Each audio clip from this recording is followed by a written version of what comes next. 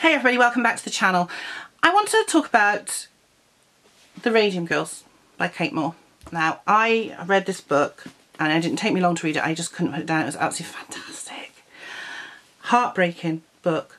So I've read some reviews of this on Goodreads and they're low stars because they don't like the way that Kate Moore constantly describes the girls as being young and pretty and full of life and full of energy.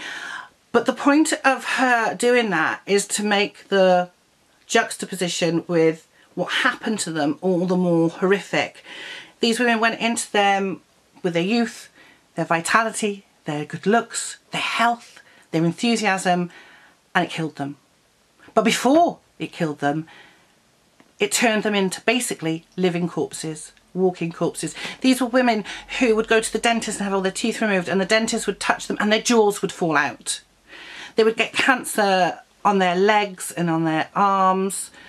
They'd get something similar to what they called phossy jaw from the phosphorus that would come down here.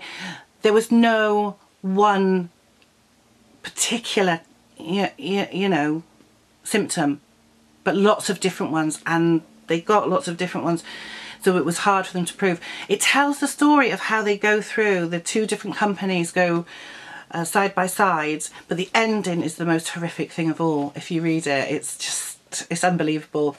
The Radium Girls, the girls who fought for justice, they fought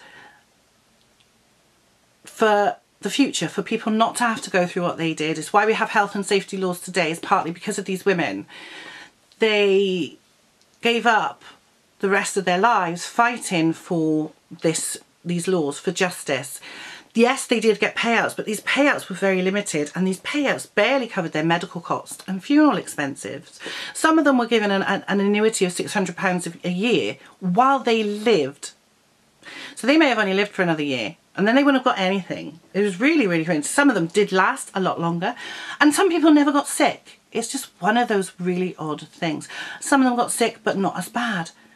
But when you see what happened to these women, it truly is horrific. And all it was done was because they would do this. They would paint the dials on the watches and clocks, and they would put the brush to their lips, moisten it, so it would go into a fine point. But every time they did that, they were ingesting radium. Now we know radium is poisoning. Marie Curie, who called it my beautiful radium, knew it was dangerous.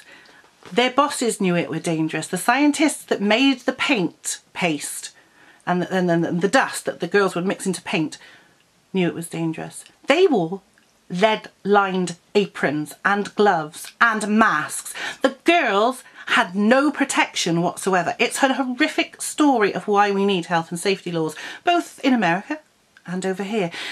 I gave this 5 out of 5 stars. I really recommend it as a read. It is absolutely fantastic. And if you don't want to read the book, just go on to YouTube and search for The Radium Girls. You'll find some great documentaries out there about them, and you can watch some videos instead. And that would be 10 or 15 minutes instead of a few hours of reading. I recommend it. I really enjoyed this book. There are a couple of plays based on it. There's a film being based on it, which I want to check out. But I really enjoyed this book, and I just wanted to talk about it for a little while. It made me angry, it made me sad, it made me realise what we can do if we stick together as a workforce as well. So, rest in peace, girls. You're not forgotten.